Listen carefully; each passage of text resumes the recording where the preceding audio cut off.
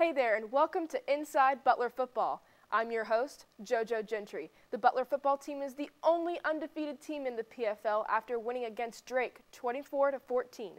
In a few moments, we'll be joined by Butler football coaches Jerome Rise and Patrick Doherty to talk about last week's game and to take a look at the games ahead. Stay with us on Inside Butler Football.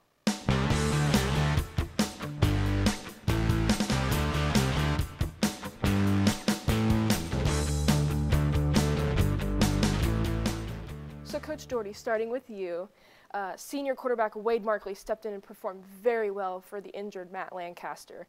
Markley passed for a career high of 253 yards and 1 touchdown and rushed 1 other touchdown to score. So talk about his ability to step in and lead the team. Well, Wade's done that before. He did that 2 years ago, so we were comfortable with that. He was comfortable in his preparation, and the staff felt good with him coming in for Lance. It wasn't like it was, let's hope he can have a good game. We felt very comfortable, and so did Wade, so it wasn't a big issue. And Coach Rice, talking with you about a little bit of defense, the defense played really well, holding Drake to only 1 offensive touchdown. And the Spikes also completed 4 of 13 third down conversions. How was the defense able to keep Drake's offense in check? Well, anytime that you can dominate the line of scrimmage, playing multiple people and affect the run, you put them in a position where they have to pass. And we were able to create turnovers and do some things, force them out of the run, and then get sacks and hits on the quarterback. So that's what limited the rushing yardage and allowed us to get off the field on third down.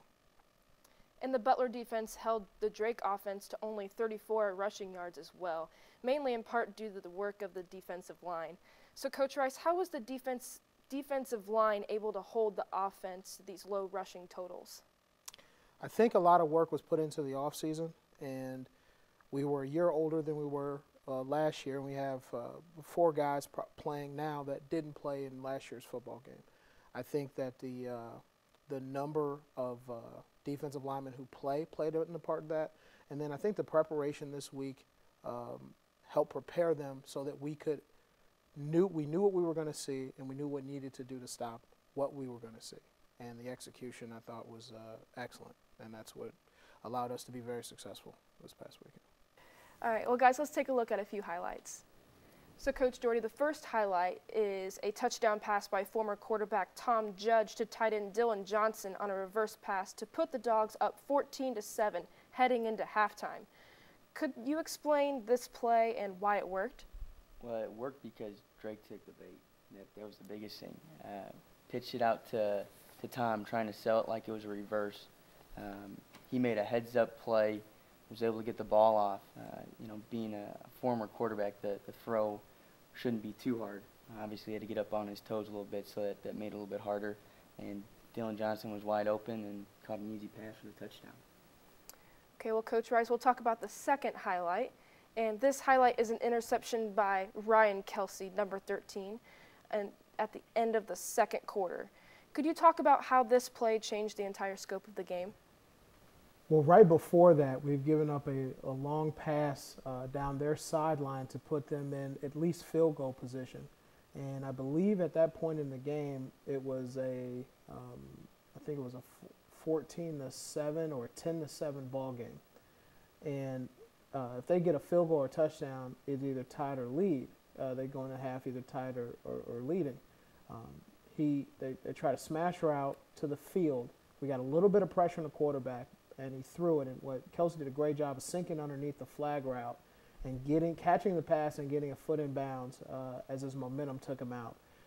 He also did a great job of selling the interception to the official, and it changed the whole tide of the game for us because we still went into the halftime with the lead, and that was crucial for momentum coming out in the second half because they started off the second half with the football.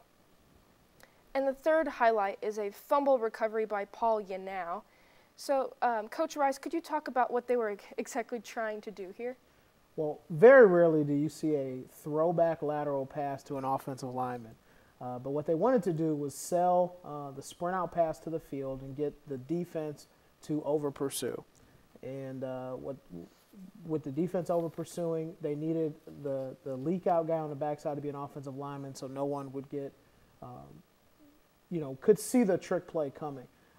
What happened, the quarterback, as he rolled out, tried to throw a jump pass back towards our bench, and he didn't get enough on it, and the ball bounced. The offensive lineman, because it was a lateral, they have to recover it. It's not an incomplete pass. The offensive lineman had trouble catching it off of the bounce. He fumbled it forward, and then Paul Yanow, a heads up, jumped over him and landed on the football, and it was a big-time play for us at this point in the game, because at this point it's a 17-14 ball game, and they're driving on our side of the 50. So it was a huge play for us, huge play for the game. And Coach Jory, the last highlight is for you. So this is a touchdown run by quarterback Wade Markley to seal the victory for the Dogs, arguably one of the biggest touchdowns of the season. So explain how Wade was able to find the end zone. Well, on this play, it's a read play by the quarterback. He's reading the defensive end. Should the defensive end crash down like he does, Wade's going to keep the football, and he basically walks in the end zone. He's able to fall forward. There's a defender on him, but at that point he's in the end zone. So Wade did his job and walked in and got a big touchdown. It was great for us to drive down there. It was a big drive for us. We were able to take a lot of time off the clock, and it was good for Wade to finish the drive with the touchdown. Well, Coach Doherty, Coach Rice, thank you so much for your input for the highlights. Thank you.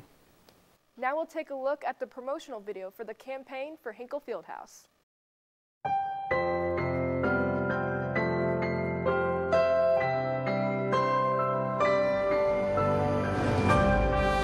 Hinkle is a place of service.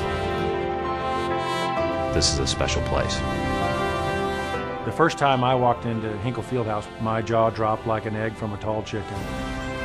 It was my Hoosiers moment. One of the highlights of my career was not my first paycheck.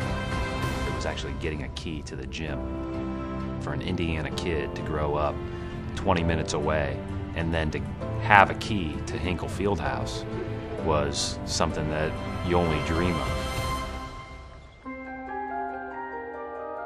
In 1928, with the great vision that they did have in building Hinkle Fieldhouse, it was built with the idea of Butler only having 4 sports. We have 19 today, and so we're going to make the experience better for student athletes that mostly will occur behind the scenes in the way of a new sports medicine center, a new academic support center, a new weight room, locker rooms and offices that are necessary for each of the teams. For the fan experience, they'll see the same building and the same heart will still be in Hinkle, but they will have more comfortable seating. It'll be more accessible to our entire fan base. There'll be greater traffic flow. The restrooms will be modernized. Those kinds of things that make the fan experience better. That's all going to happen with this project. It's an exciting opportunity for us. The thing that we're trying to do in preserving the Fieldhouse first and foremost is make it so that it lasts forever. One of the things that we want with our players is they to understand that this is not a 4-year decision, this is a 50-year decision. And we want Hinkle to not only be something that is a trendy thing right now, but the tradition, the history, what this place embodies. Each year it gets more special. And that's why it's so important to preserve it. The Academic Success Center is a real key for us to really live by what we believe in and continue to provide educational opportunities for our student athletes.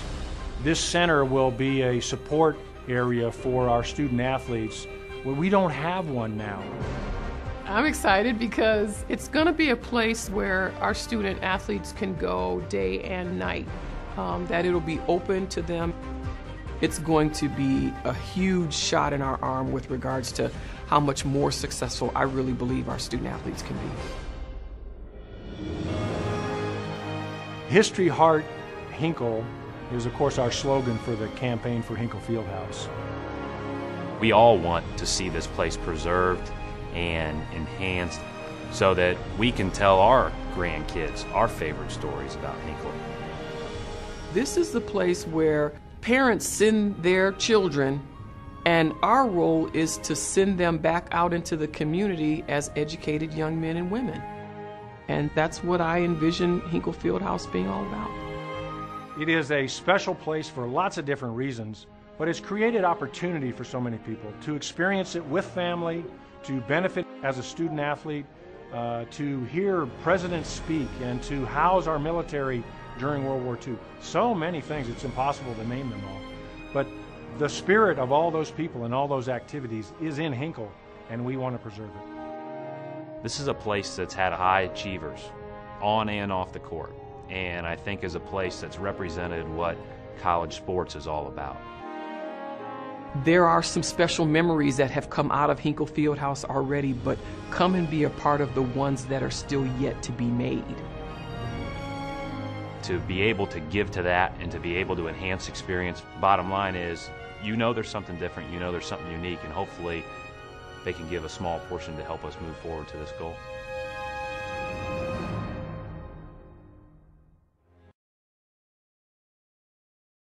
So, Coach Rice, San Diego has a very strong offense. They're ranked first in the PFL for scoring offense and ranked second in the PFL for total offense and passing offense. Knowing this, how will Butler's defense practice differently this week? Well, we're definitely going to work on tempo. They have a senior quarterback who is a four-year starter, and he's very familiar with the offense that he's running, and that's what allows them to get in and out of formations and plays and shifts that creates problems not only in coverage but in front and defending them. So we have to work on tempo. We have to work on recognition in terms of formation and assignments. Biggest thing is assignments, because assignments allow big plays. Our practice will allow some guys to get work at positions they maybe haven't had a chance to rep that often so far this season, and we will look to increase, I would say, the number of reps we get in a practice, because they run so many different formations and plays. So it'll definitely be a different practice than we've had the previous weeks, but the preparation will still be, still be extremely important in terms of preparing us for the trip. So, Coach Doherty, San Diego is actually predicted to win the PFL this year, according to PFL's website. With that in mind, what kinds of energy should this bring to the Bulldogs for practice this week? Well, we've got to have energy no matter who we're playing. Doesn't matter if we're playing the worst team in the rest of the PFL. We've got to come out with the same mentality that we can come and beat any team we play. Coach Forrest always says it's a nameless, faceless opponent, so the energy shouldn't be different. And we've got to make sure we can come off of a big win against Drake, bring that momentum into California, and take care of the Toreros. So I don't think we'll be changed no matter who we're playing, but we definitely have to be high energy, high intensity, ready for a fight. And this is the first time the Bulldogs will be playing in San Diego since 2010. What are the physical and mental adjustments that need to be made traveling to the West Coast? Well, it's a huge adjustment. You're 3 hours ahead of schedule in terms of going from Indianapolis to San Diego. That's a huge difference. So getting out there, the time clocks will be off a little bit. I think the biggest thing is can we get a great week of practice and still stay rested and be ready for a transition in terms of playing a 1 o'clock game in San Diego is really 4 o'clock for us. So we might be a little tired, legs might be tired, but we've got to fight through that and play a good game. And the question for the both of you, what do you both look forward to the most when playing San Diego this Saturday? I think it's the competition. You work extremely hard in this for 12 guaranteed opportunities to line up and play. And any time that you're facing an opponent that was picked not only ahead of you in the conference, but that you know that you have to play well against and beat in order to accomplish the goals that you set forth as a team, you get a little jacked up about it, So I think that for us this week as a team, we're excited about figuring out and having a chance to prove where we're at, where we're going, And if we played at noon in Kansas City or 1 o'clock in San Diego or somewhere in Alaska, I think we'd be fired up to play it. That's exactly right. We've got to come out there and find out what we're made of. Going forward, this is a tough stretch for us. 2 road games that are really going to show what we're made of. If we go out there and play well and take care of business, then it'll give us more momentum as we go forward through the season. Obviously, we've got to take care of business with San Diego first, but we can find out what we're really made of. We're going a far distance on a plane. It's a different time zone. So there's a lot of issues that could come up, but if we're a really good football team, we can get through that and show that. And that's going to be the biggest thing for us as a staff, and I know all the players are excited to get out there and play. Well, Coach Doherty, Coach Rice, thank you so much for coming to the studio today. Thank you. Thank you for having us. That will do it for this week's episode of Inside Butler Football. I'm JoJo Gentry. Thanks for watching, and have a great week, Bulldog fans.